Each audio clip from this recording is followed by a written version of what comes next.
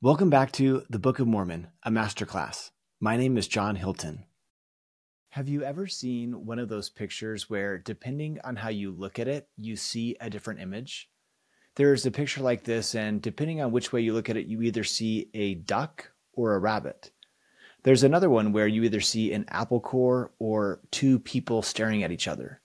One of my favorite images like this has a man playing a saxophone if you look at it one way, or it's the silhouette of a woman if you see it in a different way. These kinds of pictures give us an illustration that, depending on how you look at something, you'll see it differently. For me, this is a really great object lesson when it comes to the chapters in the Book of Mormon. When Joseph Smith was translating the Book of Mormon, he saw something that caused him to designate chapter breaks in the Book of Mormon. But the chapter breaks that we have today are different than the original chapter breaks. Today, Jacob has 7 chapters, but in the original book of Jacob, there were only 5 chapters. What we have is Jacob 2 and 3 were one chapter, and what we have is Jacob 4 and 5 were another chapter. This has caused me to see the book of Jacob differently. In the past, when I was teaching the book of Jacob, I would usually teach Jacob 1 through 4 in one class, and then Jacob 5 through 7 in another class.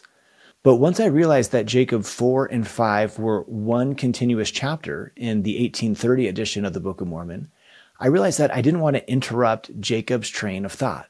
In fact, there's a really great insight that I'm excited to share with you later today that we can see once we realize that Jacob 4 and 5 are one continuous text.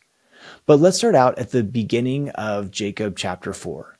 As he's wrapped up Jacob chapter 3, Jacob tells us 100th part of the proceedings of this people, which now began to be numerous, cannot be written upon these plates.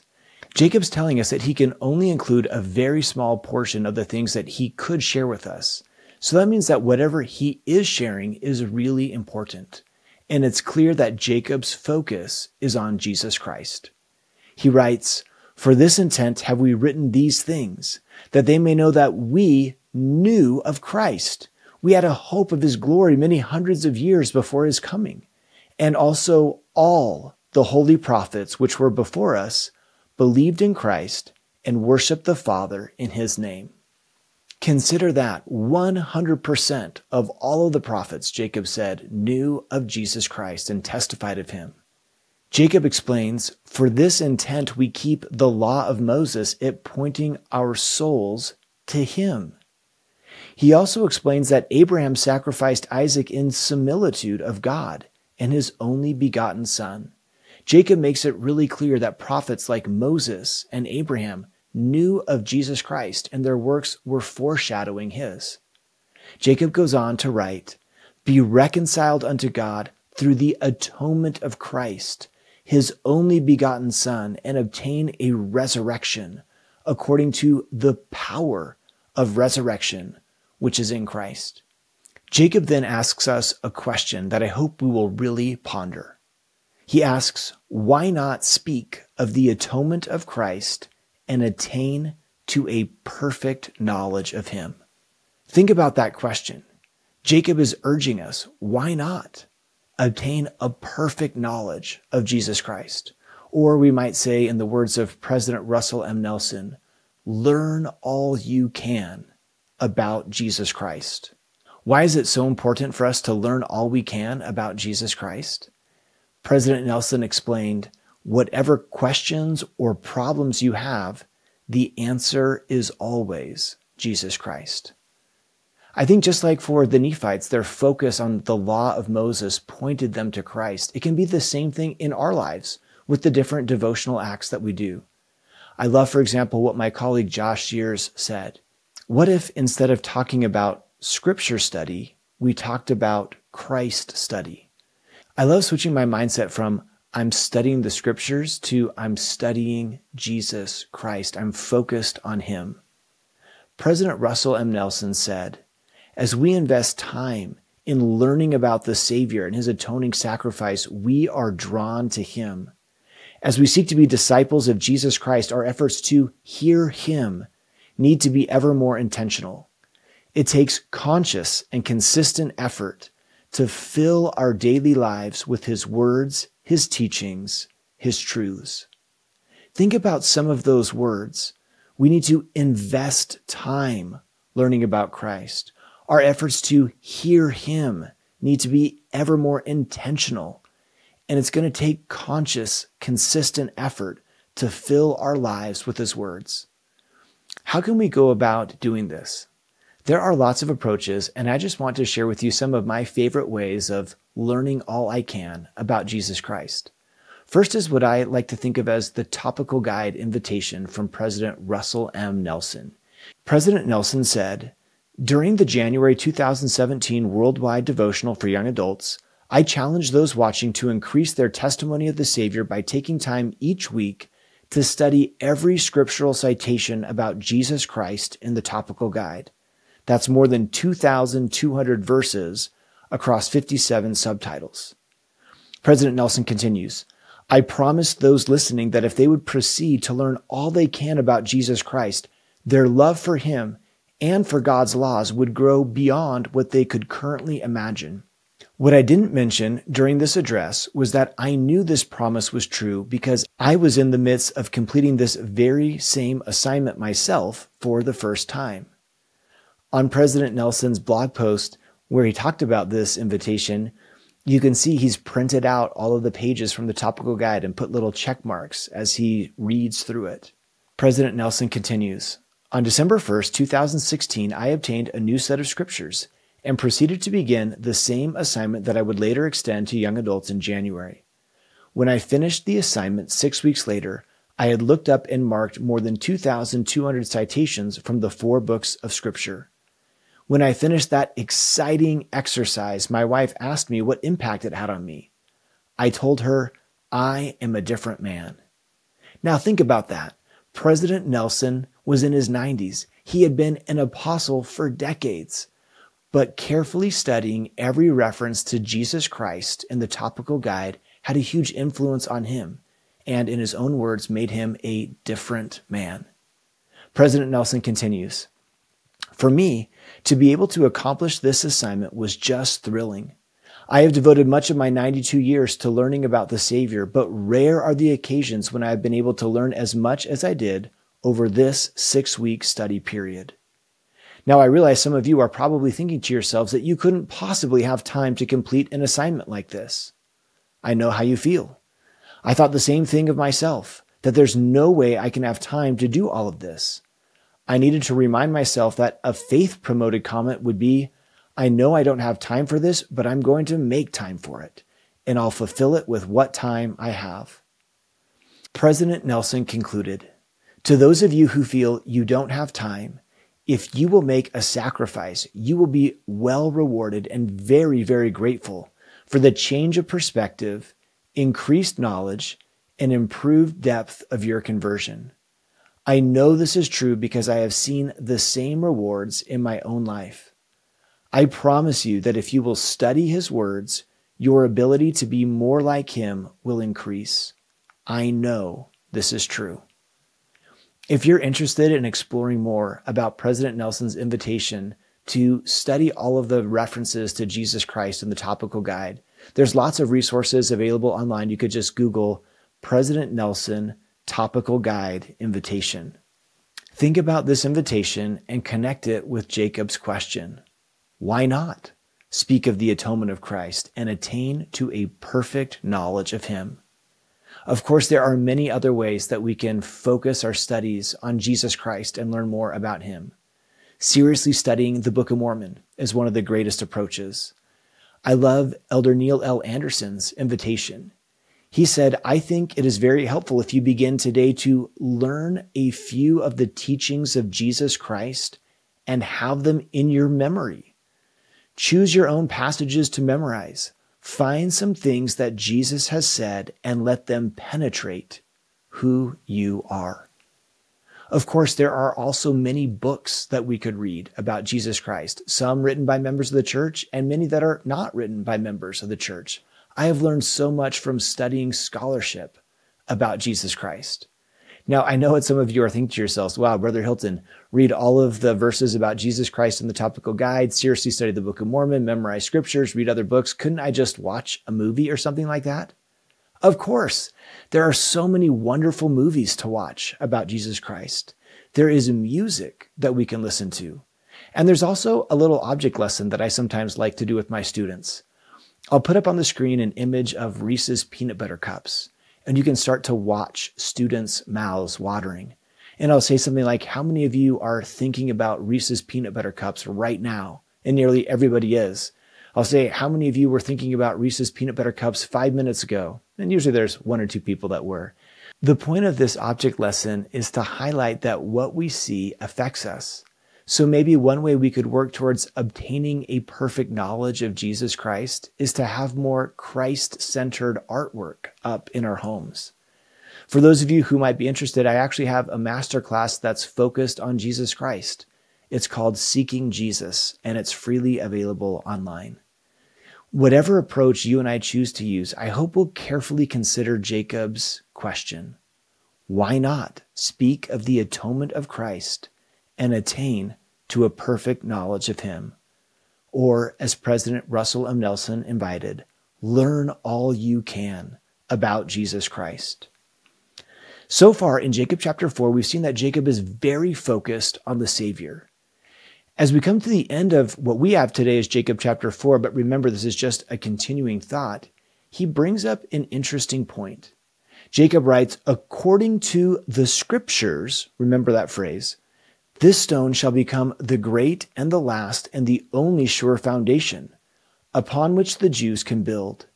And now, my beloved, how is it possible that these, after having rejected the sure foundation, can ever build upon it, that it may become the head of their corner?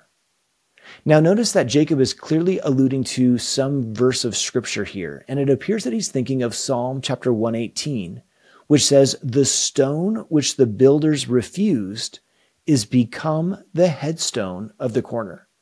Peter will reference this verse in the book of Acts as he's teaching the people. He says, this Jesus is the stone that was rejected by you, the builders. It has become the cornerstone.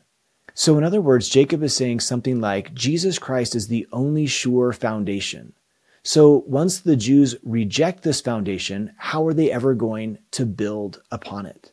And his answer to that question is found in the allegory of the olive tree. That's the connecting point between Jacob chapters 4 and 5. It's not that there's just a whole separate story about olive trees that Jacob wants to tell us. The allegory of the olive tree is central to how the people will build upon Jesus Christ. Now, when it comes to the allegory of the olive tree, there is lots that we could talk about. Did you know that there is a book more than 600 pages long? This is longer than the entire Book of Mormon that is just dedicated to the allegory of the olive tree. Chapter 21 of this book is called Botanical Aspects of Olive Culture Relevant to Jacob, chapter 5. In this chapter, the authors point out that Joseph Smith grew up in an environment where olive trees weren't cultivated. So he didn't know anything about horticultural practices related to olive trees. What they wanted to find out is, are the practices described in Jacob 5 accurate according to ancient horticultural practices related to olive trees? And definitely do not base your testimony of the Book of Mormon on this detail, but they are. And I think that's really cool. That's a detail that Joseph Smith wouldn't have been able to make up. Now, I know what some of you are thinking to yourselves, wow, a 600-page book on Jacob chapter 5. I wish I could read it for free online. Wish granted. I've gone ahead and linked to it on the course website for you. We won't be able to cover all 600 pages about the allegory of the olive tree, but there are some interesting things for us to explore. Let's begin with a basic overview of this allegory. This is a story about an olive vineyard, which represents the world. There's a tame olive tree, representing the house of Israel, and wild olive trees, which represent Gentiles, or parts of Israel that have fallen into sin. There are two main characters, the Lord of the vineyard, who could represent Jesus Christ, and a servant, who we might see as the Lord's prophet. At the beginning of the allegory, the Lord of the vineyard is distressed because a tame olive tree has started decaying. Despite his attempts, he can't revive it, so he comes up with a plan. He will burn the dead branches and move the living branches from the tame olive tree to 3 wild olive trees in distant parts of the vineyard. He will also take some branches from a wild olive tree and graft them into the tame olive tree. This represents the scattering of Israel. Sometime later, the Lord of the vineyard and his servant return. They find that the tame olive tree is now producing good fruit. The first two wild trees that had branches from the tame olive tree grafted in are also producing good fruit. The third tree is producing some good fruit and some bad fruit. Perhaps we see in the third tree a representation of the Nephites and Lamanites. They were a branch broken off from Israel, the tame olive tree, planted in a good spot of ground, but only part of the tree is bringing forth good fruit. The Lord of the vineyard wants to burn all of the bad branches, but the servant says, spare it a little longer. So some time passes, and the Lord of the vineyard and the servant return again to the vineyard. Unfortunately, now the tame olive tree and all three of the other trees are now producing only bad fruit. We could see this as a time of universal apostasy from the fullness of the gospel. The Lord of the vineyard's heart is broken. He decides to destroy the trees, but the servant persuades him to give the trees a little more time. The Lord of the vineyard then outlines a new plan. The original branches from the tame tree will be returned to it, and the wild branches currently in the tame tree will be moved to the distant trees. This could represent the gathering of Israel. The allegory concludes with the servant recruiting other helpers, and together they execute the new plan, working side by side with the Lord of the vineyard.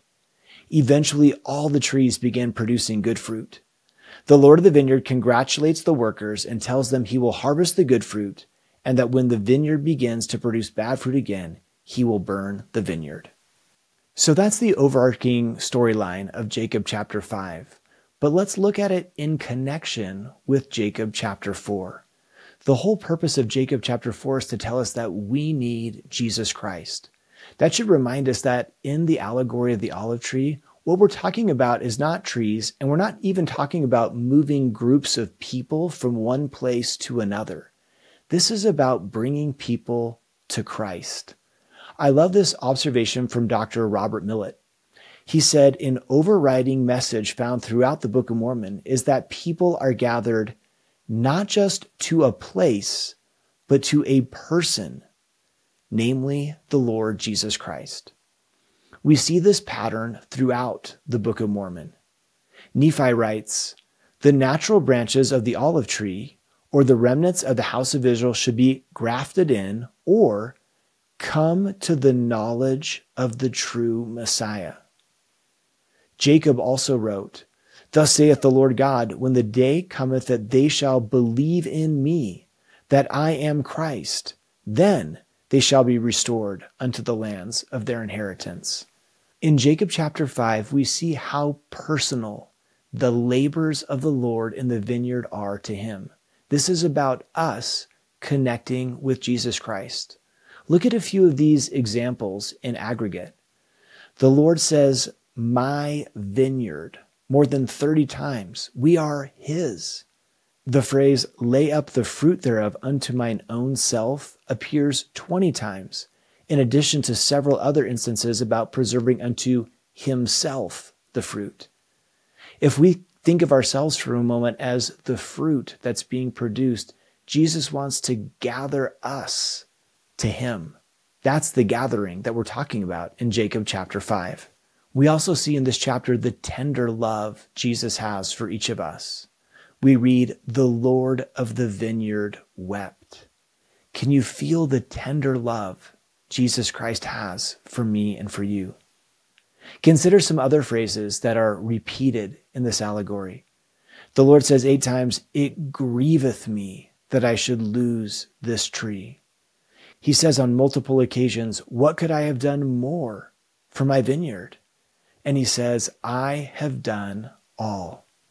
Can you feel in Jesus Christ his love for each of us, his outreach? He's doing everything he possibly can to help us come to him, and it grieves him if we don't. Now, the Lord has some strategies for cultivating his vineyard. We see these over and over again, phrases like nourishing the tree, digging around it, pruning it, and fertilizing or dunging it. Now, if we were to maybe liken these to ourselves, we might think of nourishing as blessings that we receive. pruning as taking something out of our lives, digging about, maybe preparing us for something, and dunging, that could be trials that really stink. All of us have experienced these actions of the Lord in our own lives. I want us to consider one of them, the pruning. Have you ever felt Jesus Christ pruning anything out of you in your life? There's a story told by President Hugh B. Brown in his famous talk, God is the Gardener. If you recall, President Brown talks about trimming one of his currant bushes that was growing too large. As he did, he imagined that he could hear the currant bush say to him, "How could you do this to me? I was making such wonderful growth, and now you have cut me down. I thought you were the gardener here." He said back to the bush, "I am the gardener here, and I know what I want you to be. I didn't intend you to be a fruit tree or a shade tree. I want you to be a currant bush. And someday, little currant bush, when you are laden with fruit, you are going to say, 'Thank you, Mr. Gardener, for loving me enough to cut me down.'" Later in his life, President Brown was passed over for a promotion that he desperately wanted because he was a member of the Church of Jesus Christ of Latter-day Saints. This was devastating to him. He says, "I had a broken heart and bitterness in my soul. I clenched my fist and I shook them at heaven. I said, 'How could you do this to me, God?' And then I heard a voice, and I recognized the tone of the voice. It was my own voice, and the voice said, 'I am the gardener here. I know what I want you to do.' And now, almost 50 years later, I look up to God and say, 'Thank you, Mr. Gardener, for cutting me down.'"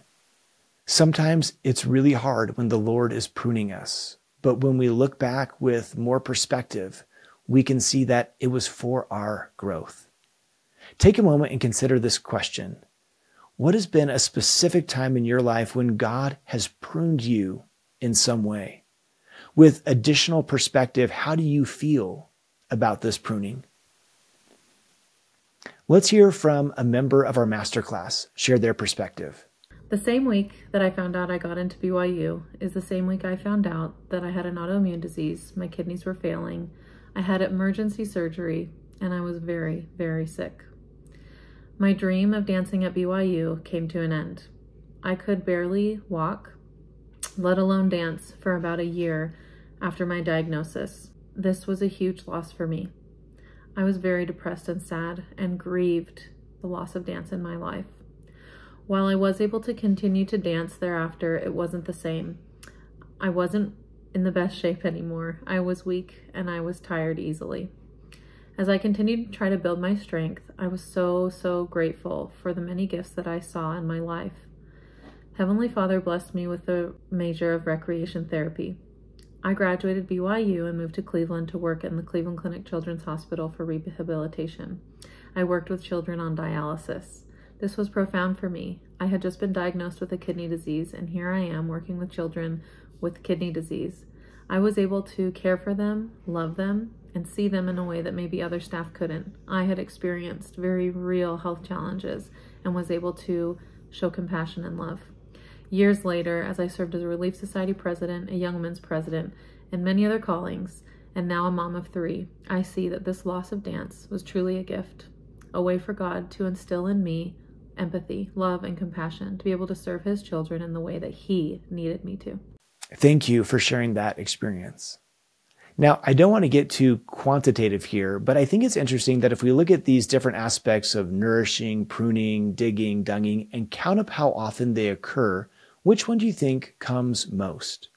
Nourishing appears 22 times, pruning 9, digging 7, and dunging, those trials that really stink, only 3 times. So I'm not sure that this is meant to be a mathematical equation, but I find it comforting that nourishing is mentioned more than all of the others combined. I know that Heavenly Father and Jesus Christ are trying to bless us as they help us grow. Now, if we were all in a room together about this point in the class, we'd do something that's really fun. I would have everyone stand up and I would say to them, have you got Jacob chapter 5, verses 70 through 72 marked in your scriptures? If you don't, you have to do 10 jumping jacks right now. And everyone would go and look at their scriptures, and most people don't have them marked, and so they start doing those 10 jumping jacks. Now, here's why this is a fun activity. It's because at the very start of the class, I'll go to a couple of students and I'll hand them a piece of paper that says anyone in class who does not have Jacob chapter 5 verses 70 through 72 marked will have to do 10 jumping jacks today. And it's always interesting to see what people do with that piece of paper. Sometimes they'll mark the verses themselves, but they won't share it with anyone else. Sometimes you'll see them just go around to a couple of their friends and tell their friends to mark the verses. And every once in a while, someone will make a diligent effort to tell everyone, hey, you've got to mark these verses.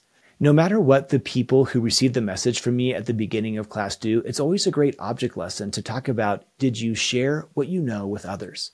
Sometimes people will say, well, I thought the message was just for me, or I didn't want to be disruptive. I wasn't sure what people would say if I went and talked to them. And it's great for us to say, all right, how does that relate to sharing the gospel?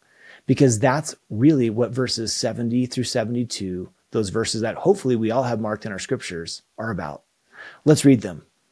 Jacob says, the servant brought other servants, and they were few. So as the final gathering begins, the servant of the Lord of the vineyard, and we might see that as the prophet, is gathering other servants, you and me, to help in the gathering. But these servants are few in number. More are needed. And the Lord of the vineyard said unto them, if ye labor with your might with me, ye shall have joy in the fruit. And I love to think about those phrases, labor with your might and have joy. It's not that we're just out there gritting our teeth trying to get things done. It is a joyful process of talking to others about the joy we feel in our lives from Jesus Christ and helping them gather to him. We read, the servants did go and labor with their mights, and the Lord of the vineyard labored also with them. I love that phrase. Whether you're preparing for full-time missionary service or simply trying to share the gospel as part of normal everyday life, I love knowing that Jesus Christ is laboring with those who are making efforts to gather souls to him. As we turn to Jacob chapter 6, let's look at an interesting way that Jacob frames his book. Back in Jacob chapter 1, verse 7, Jacob tells us, we labored diligently among our people to persuade them to come unto Christ, that they might enter into his rest, lest by any means he should swear in his wrath that they should not enter, as in the provocation in the days of temptation, while the children of Israel were in the wilderness. Many of us might not be familiar with Psalm 95, but it's clear that Jacob is alluding to this psalm. Psalm 95 says, as in the provocation, as in the day of temptation in the wilderness, unto whom I swear in my wrath that they should not enter into my rest. Can you see the clear connection between these verses? So up front, at the beginning of the book of Jacob, he clearly references Psalm 95. Now in Jacob 6, near the end of his record, Jacob again alludes to this psalm. Jacob 6:6 says, yea, today, if ye will hear his voice, harden not your hearts, for why will ye die? Psalm 95, 7 and 8 says, today, if you will hear his voice, harden not your heart. When we look at this holistically, it seems like at some level, Jacob is structuring his book around Psalm 95. We can perhaps see a core message of today, you and I have a choice. We can come unto Christ or we can harden our hearts. If I come unto Christ, I'll find rest in the kingdom of God. But if I harden my heart, then I'll be hewn down and cast into the fire. This is another one of those little intricate details that I wouldn't base my testimony of the Book of Mormon on. But this definitely does not seem like something Joseph Smith would make up. This is Jacob, who's carefully considered Psalm 95, crafting his book around this message. The question of what will you and I do today? Now, for those of you who are wishing that you could learn more about this by reading an awesome article, that wish has already been granted. Go ahead and take a look at the course website. But for now, let's go to what might have originally been intended to be some of Jacob's very last words. In Jacob chapter 6, verse 12, he says, "O be wise, what can I say more?"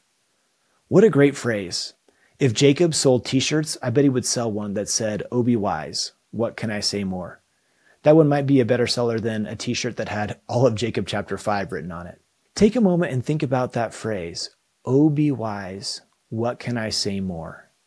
There are so many different circumstances that we're going to find ourselves in. Jacob says, look, I can't micromanage every decision that you're going to have to make. I can't tell you all of the different ways that you can sin. Just be wise. What great advice for each of us. And then Jacob says, I bid you farewell. So it sounds like this is the end. I would expect that to be where the book of Jacob comes to an end, but there's going to be some more. And as we begin Jacob chapter 7, I want to remind us of a statement from President Benson that we saw a couple of class periods ago, where President Benson said, the Book of Mormon exposes the enemies of Christ. As we read Jacob chapter 7, we're introduced to an enemy of Christ. His name is Sherem. And as we read this chapter, there's two lenses that I suggest we read it with. First, what does Sherem teach us about modern antichrists? And second, what does Jacob teach us about responding to attacks on our faith? Now, we'll explore these two questions, but first, a little joke. What did Jacob say to the Antichrist about his false teachings? Don't share them. Sorry, I just couldn't resist that little humor there. Now, as we look at what can we learn from Sherem, if the Book of Mormon exposes the enemies of Christ, what tactics of the devil are exposed to us as we read these verses? Sherem preached many things. He labored diligently.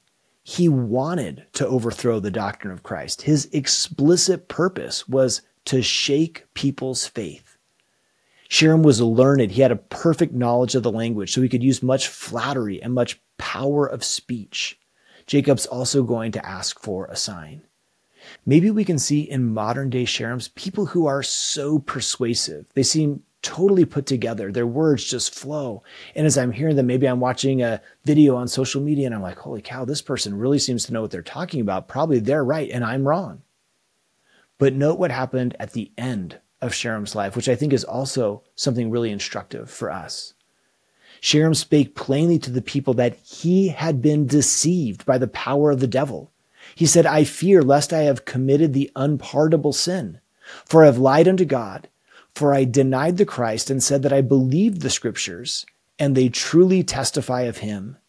And because I have thus lied unto God, I greatly fear lest my case shall be awful. But I confess unto God. The story of Sherem reminds us that you and I are going to come across antichrists who seem really persuasive. And if we listen to them, we might even start to doubt what we believe. But know that in the long run, Sherem always finds out that he was wrong. I love what President Russell M. Nelson taught. Don't pollute your testimony with the false philosophies of unbelieving men and women and then wonder why it is waning. Please hear me when I say, do not be led astray by those whose doubts may be fueled by things you cannot see in their lives. Stop increasing your doubts by rehearsing them with other doubters. Allow the Lord to lead you on your journey of spiritual discovery. You and I are going to encounter Sherems, whether we like it or not. How do we handle this? I love reading Jacob 7 and looking for what Jacob did. We read, I, Jacob, had faith in Christ. Sherem had hoped to shake me from the faith, notwithstanding the many revelations and many things which I had seen concerning these things. For I truly had seen angels, and they had ministered unto me. And also I had heard the voice of the Lord speaking unto me in very word from time to time. Wherefore I could not be shaken. The more we can increase our faith in Jesus Christ and have personal experiences with Heavenly Father, the stronger will be our ability to remain unshaken when difficulties come. That's why I love so much what President Nelson taught. I plead with you to take charge of your testimony. Work for it, own it, care for it, nurture it so that it will grow. Engage in daily, earnest, humble prayer. Nourish yourself in the words of ancient and modern prophets. Ask the Lord to teach you how to hear him better. Spend more time in the temple and in family history work. As you make your testimony your highest priority, watch for miracles to happen in your life. This takes us back to our question, why not learn all we can about Jesus Christ and his atonement? I know that as we take charge of our testimonies, focus on Jesus Christ like we never have before, we can get to the point where we will say with Jacob, I cannot be shaken.